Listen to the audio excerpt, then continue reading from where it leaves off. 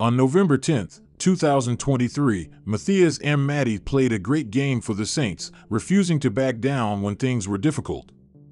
In the money time, the Saints guard came up with some big baskets, including a fast break layup off an intercepted pass to cut the lead down to 1, and a three-pointer from NBA range to put Seward County in front.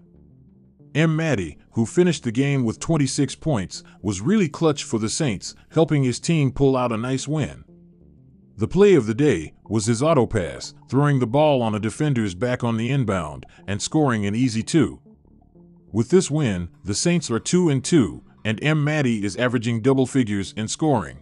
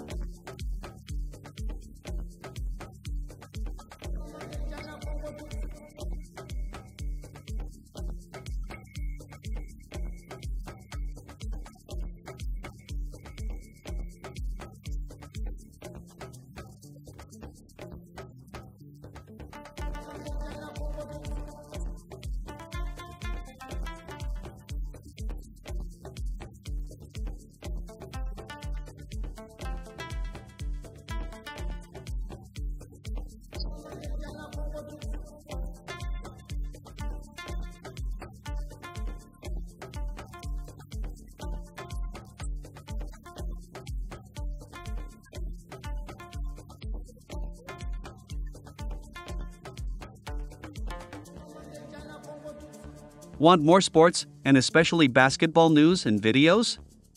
Go to our website, www.fidasport.info, and stay updated. Thank you, Until next time.